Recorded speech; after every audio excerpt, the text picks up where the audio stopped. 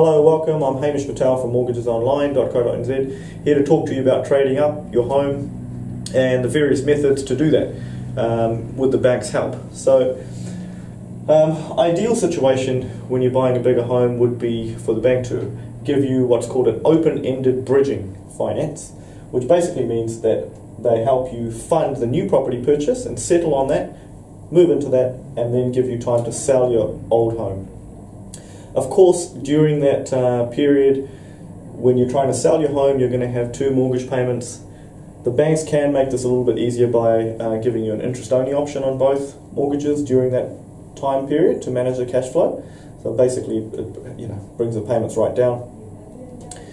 Now, of course, if you're unable to do this, if the bank's not happy with it because you don't have enough income or equity, then there are a couple of other ways you can still do the transition without, and still make it easier on yourself.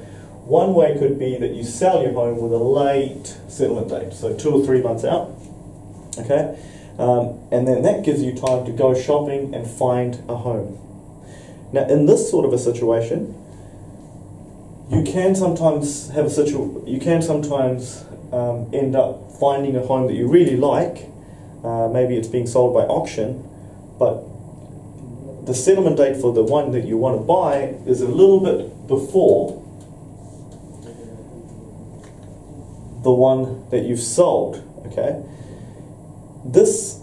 you can bridge this gap here. It's called this type of funding is called a closed-end bridging. So if you can, and most banks should be pretty comfortable with this. So if you've got an approval to buy this home subject to the sale of this home, and then you've got an unconditional sale on your home, you can ask the bank to give you a little brief period there of having both mortgages. So that's a lot easier than open-ended bridging. That's called closed-ended because you've sold the home and you've got an unconditional sale and purchase. It's just that the date you're getting the money is a little bit later than when you need the money to buy the new one. Okay, so that's a closed-ended bridging. Now, so that's one way of doing it. The other way, of course, is to actually, a little bit riskier, is to go and buy a house, right? Buy a house before you've sold, okay?